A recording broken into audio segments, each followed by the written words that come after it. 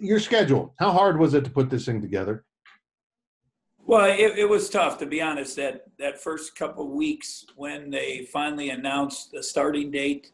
And then, you dealing with the MTE and just talking to all the schools and making sure they were in sync with the testing policy. And I'll be, truthful with you right now. We're still, even though we've released the schedule, I would expect at least one change, if not more. I mean, it's just kind of every day something happens. Teams in different leagues still haven't made decisions when they're starting. They're adding games in December. They're having to change things. So, it's a constant ongoing process. Pretty much every day I talk to Drew Spiro in the morning, usually talk to Casey Scott about something, and then talk to Drew at night again to kind of review what happened, because, it just seems like every day something comes up. But it's, we were pretty fortunate. I know a lot of guys that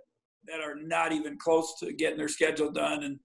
And a lot of it because some of our credit to our league, I think because we had football, we had been through some of this. We did a great job as Jeff Jackson with our league, got on the phone with all the coaches. We stayed in constant contact, and we tried to help each other. And so I think that in the long run, that helped us be a step ahead of a lot of other leagues. A lot of talk about non-conference bubbles. I'm not sure if anyone actually pulled it off with a destination where a group of teams go and play a group of games, but was that ever considered by you? Yeah, it was, I know that early conversations with our coaches in the league and Jeff Jackson, that was something, I think money is a factor. A lot of the bubbles that were created were asking for a lot of money, and we're all in a financial tough situation right now. So some of these guys outprice themselves. I think the Mohegan Sun, the casino that is up in Connecticut, I believe, or somewhere up in the East, they've actually created some kind of bubble where they have as many as 30 teams coming into that area. A lot of that is a lot of those states are still somewhat locked down, under quarantine, and this has allowed those teams to get some games early. But we'll see what happens. I think there's a schedule. I think one thing we can promise, expect the unexpected. And, if you're playing right now if you think about it, if you look at the state restrictions, North Dakota, right, if you are coming from North Dakota to Kansas, you have to quarantine for 14 days. So if we had any of the North Dakota schools on our schedule early, they would not be able to come and play. So, and that, with the outbreak, the spike in a lot of states, that might be a factor, for other states, and including us. We could become an issue with, other states where we're trying to travel to them if our numbers continue to spike. So there's a lot of factors involved there. Every day we think of something new. And again, our coaches, we have a text thread that we stay in contact. Jeff Jackson's done a great job, and we're all trying to help each other. I have the good fortune, Matt Painter, Council Martin, two of my former guys are on the NABC board, and Matt's on the basketball oversight. So they're constantly, we're talking, just hashing out questions when they want to know what's going on in our league and things like that, to help each other to have the right answers. Because we want to have a season. We all do. We're going to have to work it out. And I'm not sure how many games we'll have, but hopefully enough to have what we would call a real season. I was curious about one thing. You've got South Dakota State coming in for that tournament, and I love that tournament. That's just a great idea. But you don't play them. Was there a thought of maybe having them stick around and playing a few days after the event, or maybe have everyone play everyone at that event? Yeah, we had talked about that. In our case, we would have had too many games, because what the rule is, it's 25-2 or 24-3, and we already had contracted that many games. And to be honest, that might still happen, because if something else, they brought it up to us. They actually wanted to play 3 games. And so that, if it's a possibility that may happen. Thank you, Coach. Mm-hmm.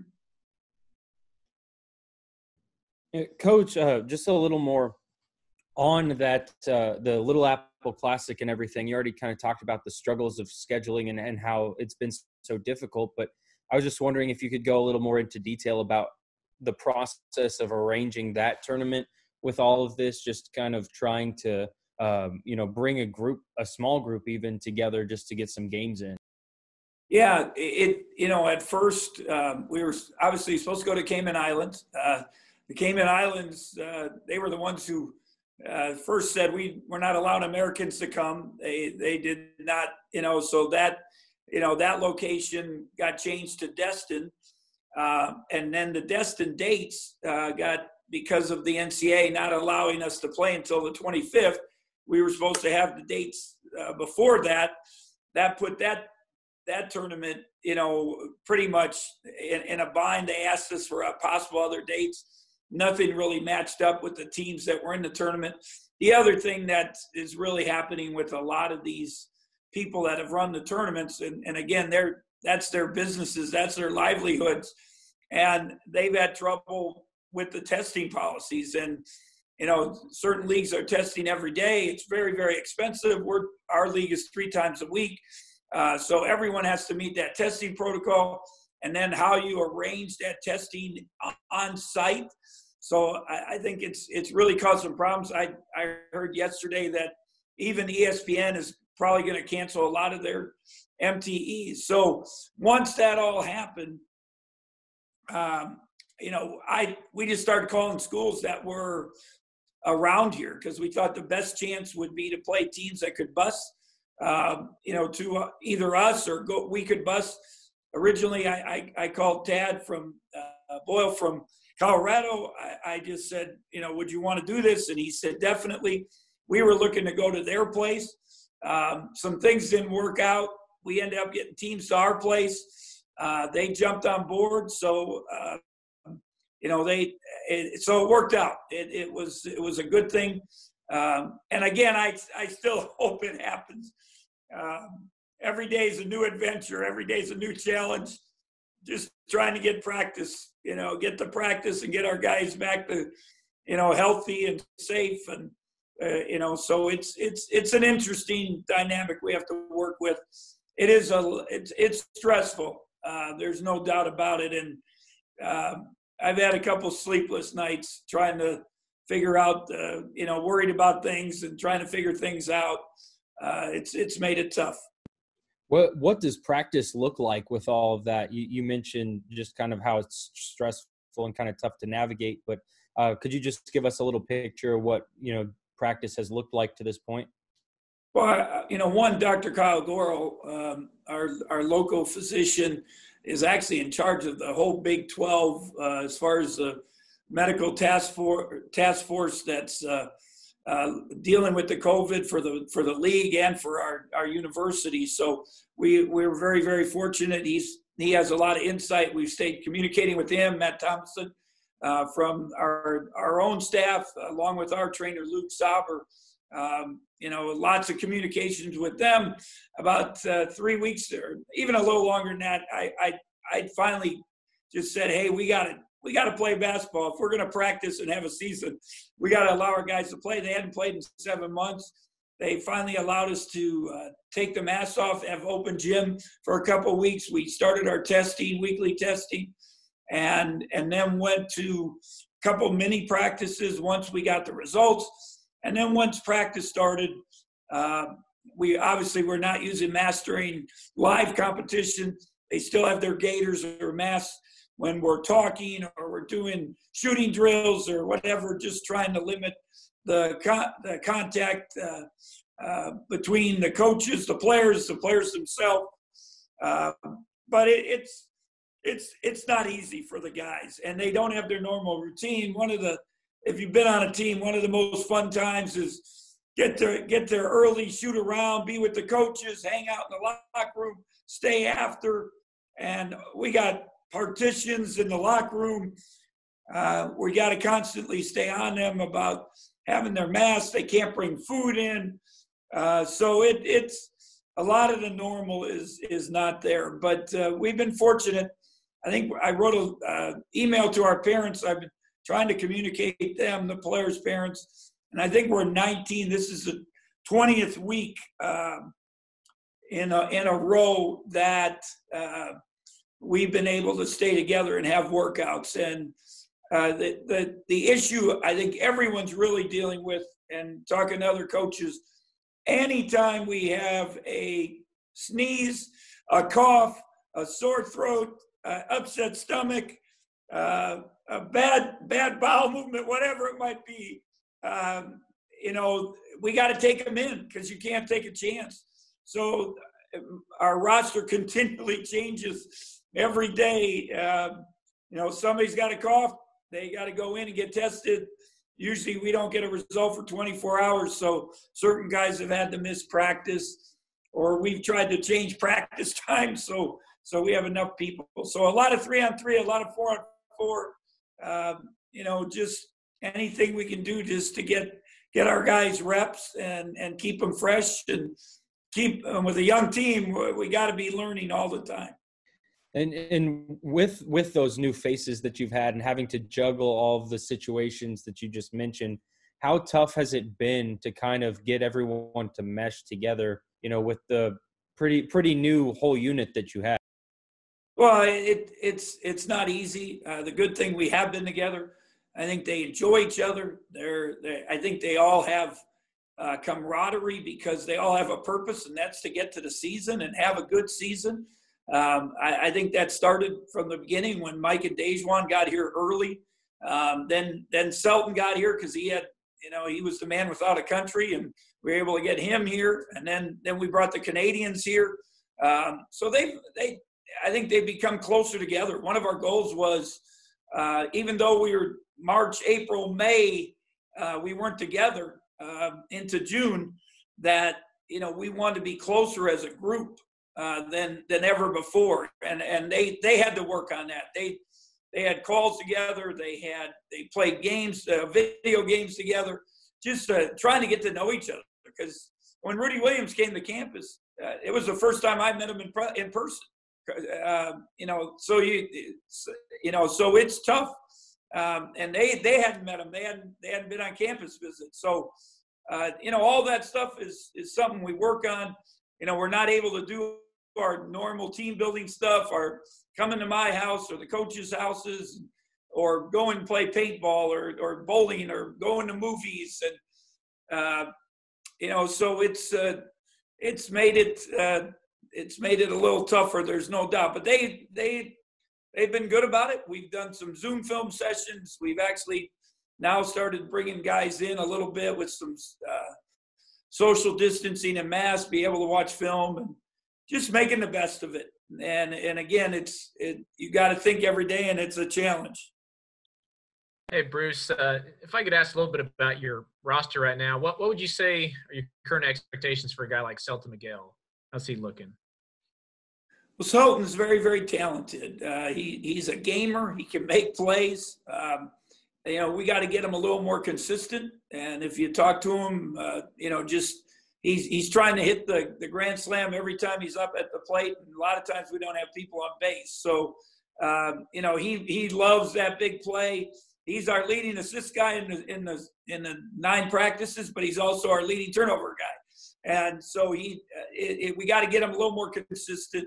And some of that, the question before, getting them to mesh together, learning each other, learning what they can do, what other guys can do. I think that's all part of it. But, Selton, he's got a big body. He's strong. He's got some talent, and he can make some plays. And at point guard, does the current situation remind you at all of what you had with Corby and Cam when they were newcomers? Yeah, there's no doubt. And then you kind of add Selton to that mix, and you got a little bit of, Mike McGurl's, is handled the ball a little more. But yeah, there you got the freshmen, just like Cam was. You got Nigel, smart, knows how to play, really skilled, has a great feel of the game. And then you got Rudy. Rudy's learning. He's very solid. He's got a strong body, really good in transition. And he'll tell you it's not easy, but he wants to do well, and he wants to learn. He's made as much progress over the last couple of weeks as anybody in our program. And when you do add as much size as you guys did last season, do you see that impacting the way you play? I don't know, the speed, the way you get up and down the court. I don't know. How's that been working out in practice? Well, I think the big thing is we feel we got to find ways to score. And, one, I believe we can get in transition, and push the basketball. We hopefully versatile, multitask guys that can do a lot of different things with our guards. But at the same time, I think we really feel much more comfortable with throwing the ball in the post. And, right now, Casey's been, I think I looked today, I can grab it. He's 68% from the field in our practices. Davion Bradford, 60%. So those guys can score the ball. We've really made an emphasis of getting them the ball inside. So a little different than we've been for a while, because we really have a post presence with those guys. And if we can get them deep, they're going to be tough to stop. Who's your leading three-point guy right now? Yeah, get that stat sheet out. Right now, Nigel Pack and Mike McGurl are in the live action, have been the leading three-point scorers. Okay. Thanks so much, Bruce. Appreciate it. Carlton Lingard, has he been able to put on some weight, and what does he bring to the table? I know he's got a little different skill set than the other two posts. Yeah, he's different. He's had a little bit of a back issue and has been very limited in our recent practices, but he has put on weight. I would tell you, maybe 15 to 20 pounds. I don't know exact numbers. He feels good about that. He does bring length. He is long. He's got very, very good skill. He can score around the hoop also, but I think he probably is a little more comfortable is out on the court. I mean, he can shoot some threes, definitely 17-footers. When you get those three guys together, we're probably as tall as we've been with, and definitely the length it's much more than we've had in recent times. I know you lose that, that screen and roll ability defensively with Mac Mayween, but what do these guys do down low? Have they been able to show you some stuff that you like to do philosophy-wise on the defensive end? Yeah, the other thing is they block shots in practice. You just don't go down the lane. You got to think about it, because Casey's been the best so far as blocking shots, and he's done a good job. Davion creates a factor. Surrey Lewis has some athleticism and length. So you got several different guys that can hopefully be a little more of a backstop to our defense. Couple of weeks since we last spoke, but how's Luke injury come along, and how's his mindset been? Well, he is out of the cast now. He is in a boot. I think, mindset, he's just happy to get the cast off. He was using those scooters that everyone is going around town, and now with the ice and the snow last week, it's tough for him to get around. I know his armpits with the crutches, those things need a rest. And I actually called his dad last week just to check in, because you worry about his mental health, his mental well-being, because you're not part of it. He comes to every practice. He's up on top. You wave to him, you say, how you doing? But not easy for any young man to, everyone's tough time dealing with COVID, and now you got to deal with an injury and being out. But he is in the weight room now. He's lifting, doing more stuff with Luke Saber, our trainer. So I think he feels a little better about himself that he's able to do some stuff. About how you want Montavious to take a step offensively. How has he looked in practice? Well, I think he is solid defensively, and he knows our system. He knows what's going on. I keep telling him and Antonio to find a niche where they can score. What are actions where they feel comfortable? Tone's probably a little better three-point shooter. Monty's, got that good mid-range game, and finding ways to get those short corner jumpers, those free throw line jumpers, rips to the hoop, finishing around the basket. If people double team our big guys, can they find ways to get openings, and can we make the right pass? So I think those are things both of those guys and Surrey kind of figuring out where they can help us from that power forward position. Coach, Dejuan, is he ready to take on a scoring load? Well, I think he's going to have to. There's no doubt. We're going to have to find scoring from somebody. Mike's probably been our leading scorer. If I look at it, I got to tell you, I'm not even sure. Mike is our leading scorer. Then Nigel Pack, Selton, Dejuan, Casey are all up there. And I think with all of them, somebody asked, trying to figure out how to get to gel as a team. And that's what's got to happen, that finding your niche, finding your role, finding your way to score, and us as coaches helping you create those opportunities. Dejuan's a way better shooter. He's just got to find ways to get open threes. Same with Rudy Williams. Rudy's used to having the ball all the time, and now it's a little different situation. So, being ready to shoot when you're wide open and stepping up and making those shots. Dejuan getting those rips, drives to the basket. He's always good in transition. He's always been good at, offensive rebounds, those type of things. Is recruiting related. It looks like the dead period might get pushed back to the spring if it hasn't already. What does that look like for you and your staff, and how are you handling that? Well, we'd like to sign somebody in November. I feel pretty good that we'll get at least one guy, and probably with good fortunes would have to happen to get two. I think some people will wait and see how things go. I think everyone's still hoping. I'd like the NCAA, if they're going to push it back till after the Final Four or to the April or whatever it might be, I'd like them to announce it now, because kids still have that glimmer of hope that people are going to get out, that they're going to visit campuses.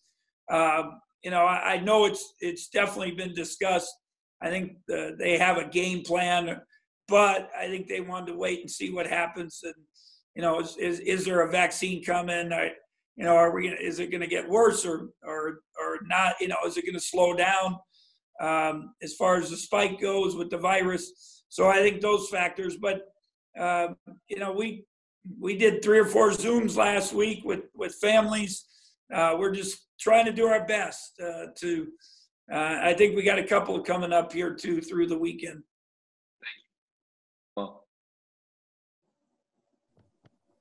Coach, what type of leadership qualities have you seen from Mike McGurl, and how much of the team's success do you think is going to depend on his leadership quality and production? Well, I think he has wanted to be the guy. Obviously, he is our only senior. He's got our most experience and had some really nice moments in his career here. But now it's, can you be the guy and can you be consistent? And that's what we've talked about. I think he showed that so far in practice. One is lead by example, and he has definitely done that. Dejuan has done that. They've kind of taken that. I think our freshmen have done a great job of getting in the gym and leading by, putting in the time and effort. They're a very, very committed group. Along with, not just Mike and Dejuan, Casey, other guys have really put time in the gym. one, they don't have anything else to do, but they want to have success, and that has definitely helped. And then the other part of the leadership is, gaining respect and trust of the teammates and being there to help them. And that's something we have talked about. We had a Zoom speaker last week, talked a lot about leadership and setting the example, not just being a friend, holding people accountable, and then making sure we're staying at task for our mission. And those are things that I've tried to reinforce with our guys, and I think they're starting to understand that.